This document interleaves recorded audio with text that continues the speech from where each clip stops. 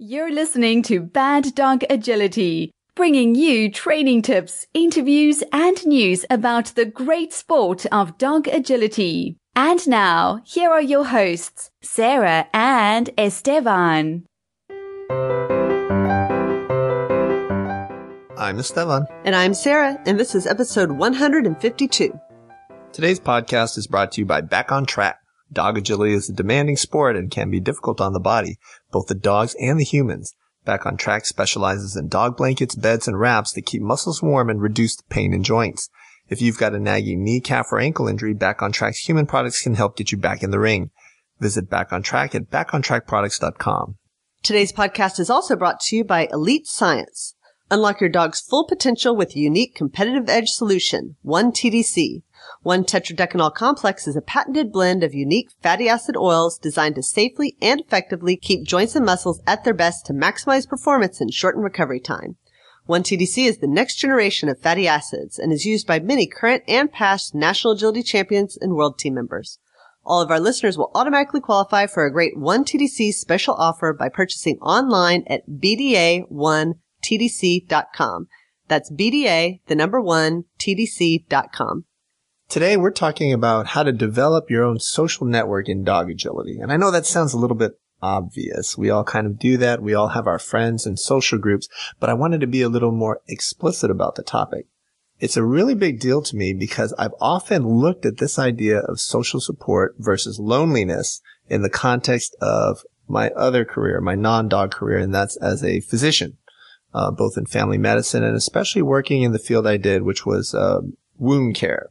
Right? People in nursing homes and these long-term care centers who are often lacking in the kind of support that they need, not necessarily on the medical side, but in terms of family, friends, and that social support. In medicine, there's long been an understanding, with the rise of evidence-based medicine, I should say, that there is a correlation between very poor social support and health outcomes in things as specific as your blood sugar and your blood pressure and other outcomes, especially as they relate to diseases, especially chronic diseases, things that you're going to have for a very long time or that you're dealing with. And so I kind of wanted to bring this idea to agility. So the first question I think that people are going to have is, well, why does it matter? You know, maybe that's for health, but this is dog agility. Why is it important to have a social network? I think everyone can kind of know intuitively it's a nice thing to have, but is it really a must-have? A necessary. Yeah. So what do you think about that? I think it is a necessary part of agility, and that's because this is a hobby and a sport where you cannot force everything to go right all the time. The whole nature of dog training, there are ups and downs. You make progress, for a while, and then you might go into a lull for a while. And those times when things aren't going right, that's when you really need that social network and that support. And there it is. You said it perfectly. Agility mirrors life.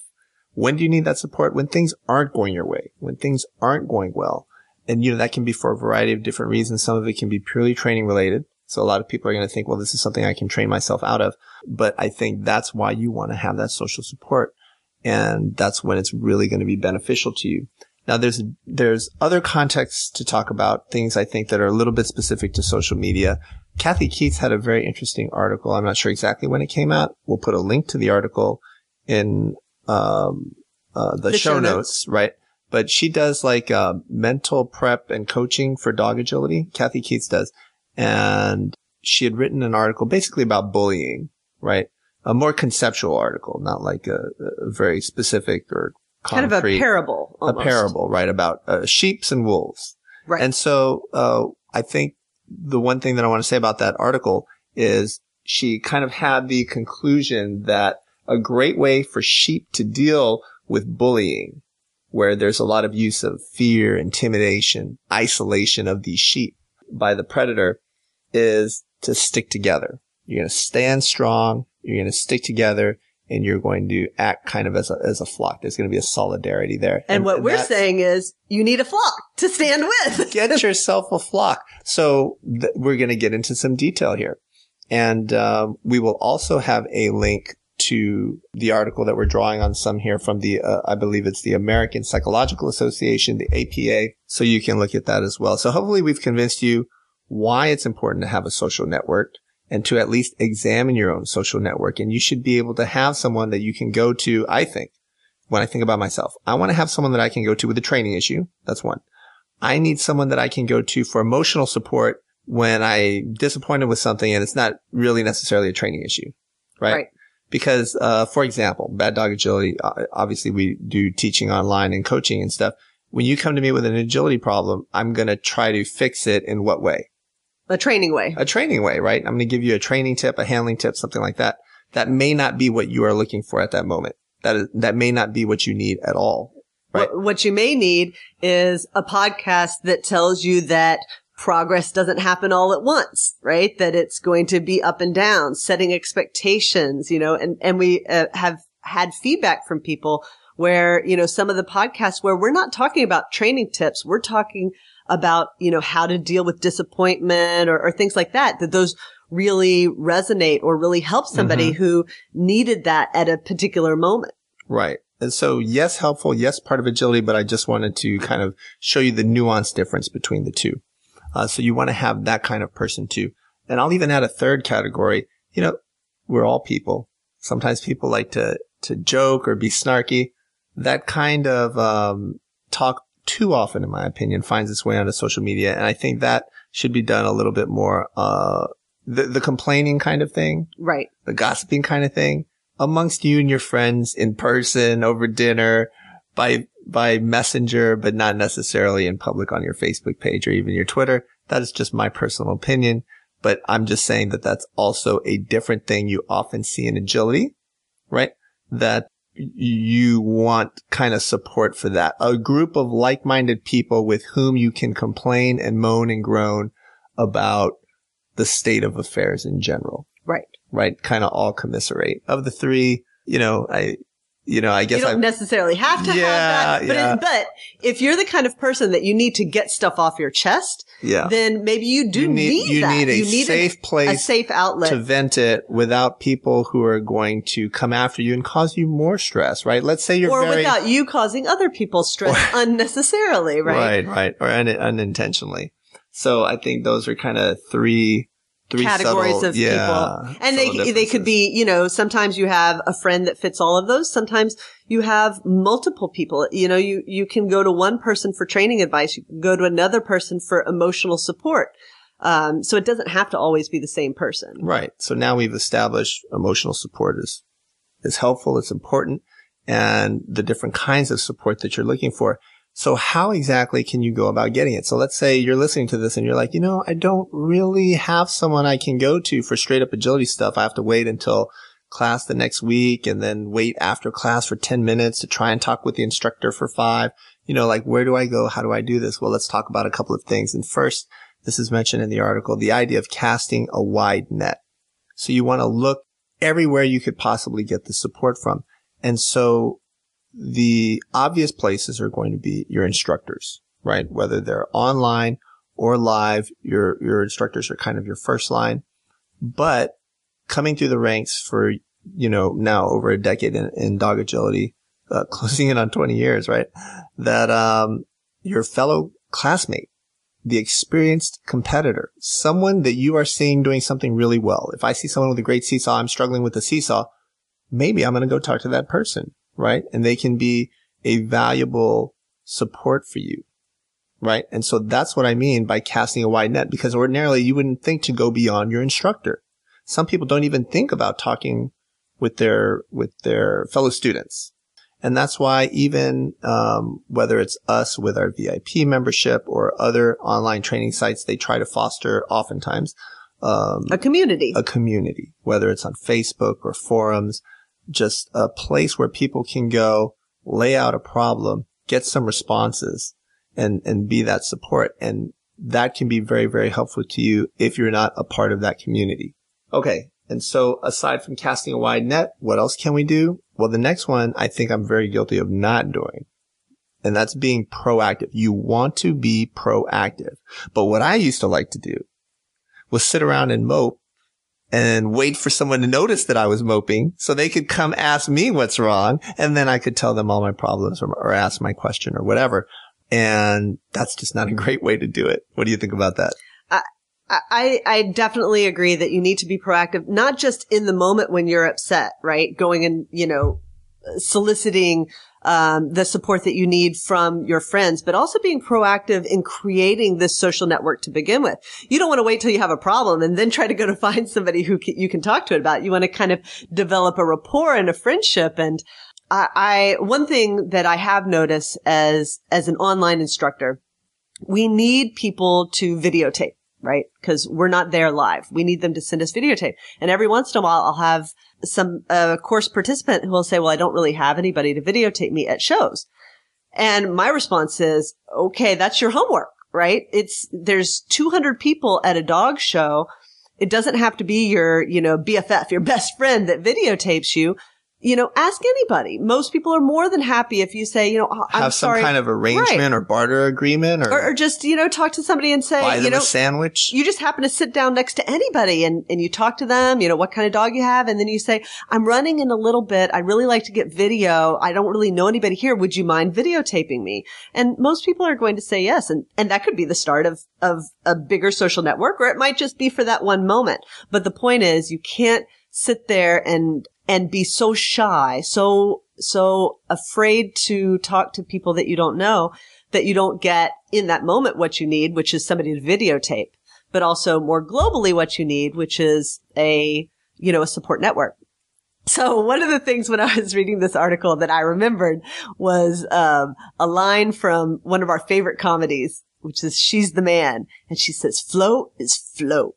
And it's this great scene that we'll have a link to in the show notes where in She's the Man, very short summary. It's a girl that wants to play on the guys' soccer team. And so she dresses up like a guy to prove she's good enough. And so she's talking to her guy roommate who thinks that she's a guy, and she's teaching him how to talk to girls. And she says, just ask me anything. Ask me if I like cheese. And he's like, but now we're just talking about cheese. And she said, doesn't matter. Flow is flow. So that's what we want you to remember when you're out at agility. It doesn't matter what you're talking about with these people. You can tell them, oh, your dog is so cute, or talk about what breed of dog they have.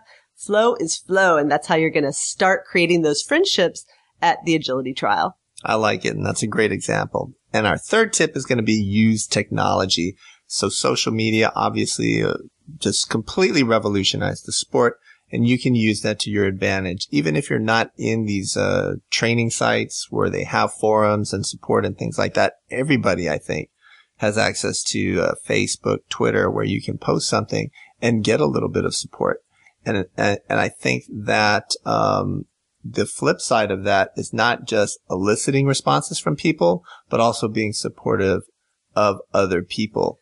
And I'll say that there's plenty of people that are going to listen to this and say, well, Facebook is like my biggest problem. Facebook is where all the problems come from. Okay. And to those people, I would say, yes, that's true. There's a lot of nastiness on Facebook, but learn how to be proactive about who you let into your Facebook life. Right. It's or even creating those groups. In another podcast, we talked about how to create groups and putting specific people in them.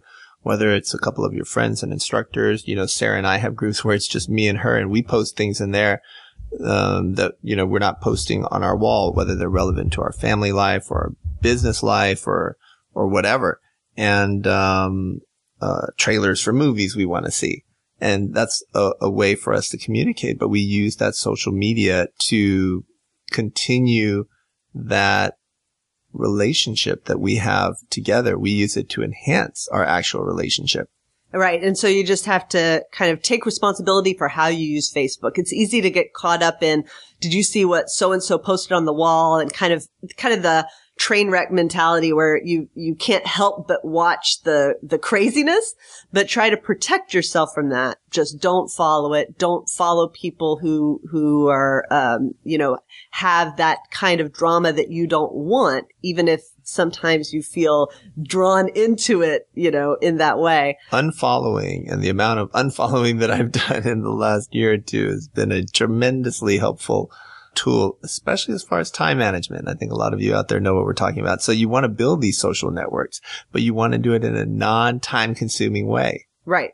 And I think one more thing that I would say about Facebook and about building your support structure is you want actual real support. So this is not the same as building a massive Facebook following, a massive number of friends, or 200 people that are going to like your very cute picture of a puppy, or you posing with your dog having a ribbon. Right. Or even posting things that you're struggling with and having a whole bunch of people comment and kind of soliciting advice that way.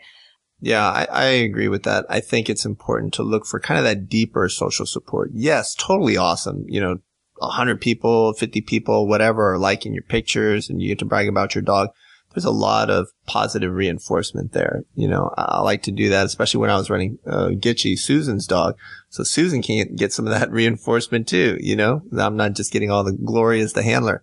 But what we're talking about is when you are having those very serious issues, something that is really weighing heavily on your mind, right? Your dog continues to drop one bar. You can't get that double cue. It's over and over. And now 3 months later, you feel like quitting. That is someone who doesn't need 200 people liking a photo of them winning a blue ribbon one day. That's someone who needs to sit down and talk with someone who can really support them, hear them, and help them through this. All right. Well, I think that does it for this podcast. But if you're listening to this podcast, there's something Sarah and I would like to say, and we mean this very seriously. If you're listening to this, you will always have at least 2 people who are here for you and will be your social support in this great sport of dog agility. And that's me and Sarah. That's absolutely true. I 100% agree. We are here for all of you. And that's it for today's podcast. Today's podcast is brought to you by Back on Track and Elite Science and also NTI Global. New year, new gear. Visit shop.ntiglobal.com for the widest selection of dog agility tunnels for both competition and backyard training. Tunnels are made from durable vinyl in black, white, or purple ring color. Known for free shipping, more options, high-quality products, and low prices, NTI Global has got you covered. Also offering tamer and anchor weight bags, along with a full line of accessories and agility storage solutions. Need your agility gear in a hurry? Don't forget to check the in-stock selection. Visit shop.ntiglobal.com and use promo code BADDOG2017 for 5% savings off today. Promo code is good through February 28th, 2017.